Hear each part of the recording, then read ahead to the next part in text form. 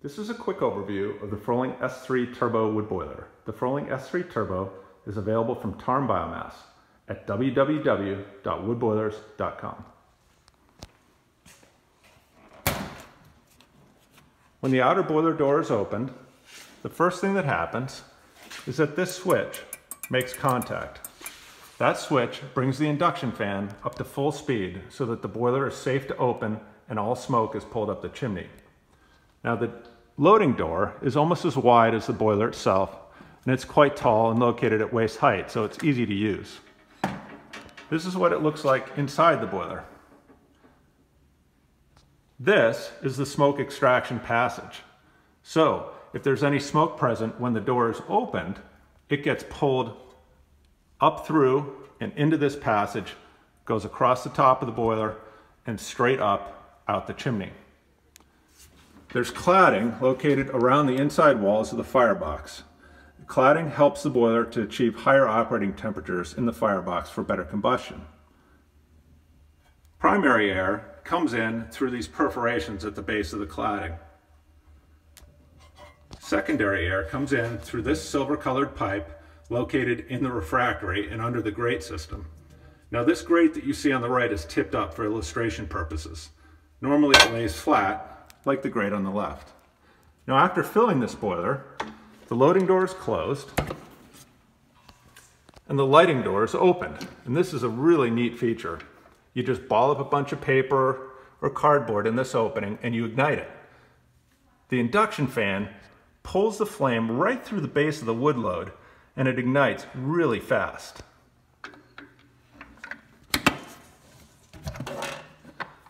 This is the secondary combustion chamber, which is located at the base of the boiler.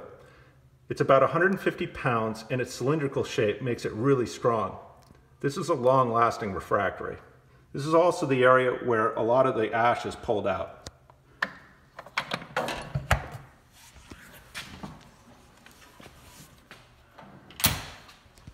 This is the control panel. Almost all the functions of the boiler are controlled by the red arrows on the right. The display shows things such as boiler temperature, buffer tank temperature, operating hours, and many more features. Everything is by English language menu and in Fahrenheit. On the side of the boiler, you'll see a sweeper handle. This handle is connected to the turbulator system. Every time the boiler is loaded, a few sweeps of that handle lift the turbulators up and down, scraping the ash off the heat exchange tubes.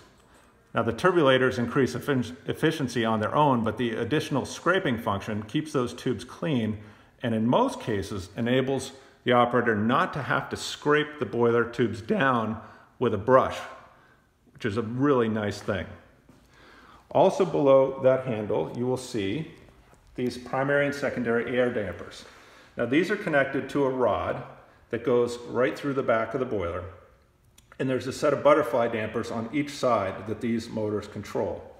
I've taken the cover off the other side so that you can see these butterfly dampers. Now there's a match set under the motors on the other side. This is what they look like.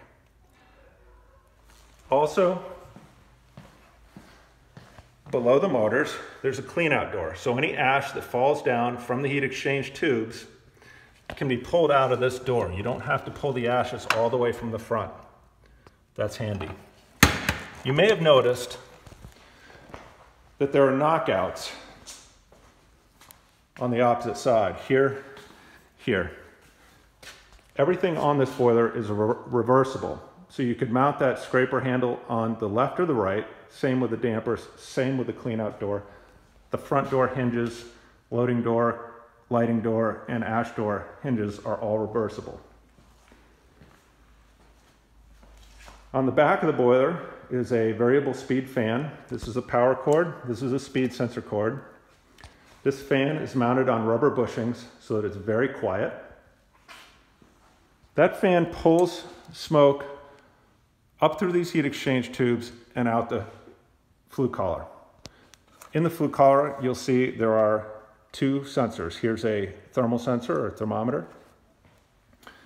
And over here, is the oxygen sensor.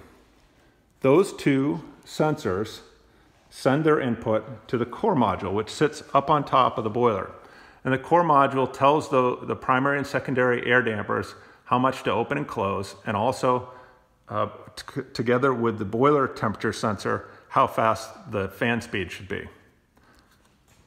The other module up here is what we call the hydraulic module. This module will turn any standard pump into a variable speed pump, which helps with heat storage loading and buffer tank stratification. So that's a quick overview of the Froling S3 Turbo. I have removed several of the covers in advance so that it's easier to show this video, so please excuse the look. Feel free to contact us, ask any questions, or ask us to shoot more video at 800-782-9927 or 1-800-STAY-WARM.